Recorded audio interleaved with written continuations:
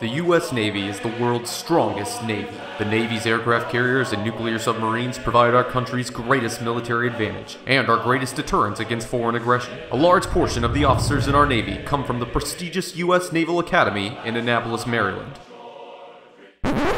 It's too bad their football team sucks.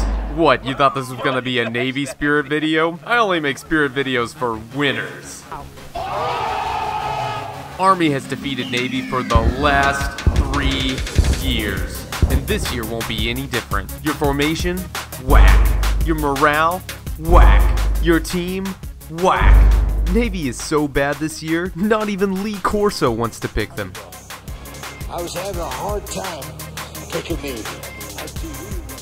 Cheer up, Navy. Losing this year won't hurt as bad as the last 3, because Army's prep school has defeated yours for the last 4 years, so your entire football team was already conditioned to lose before I-Day.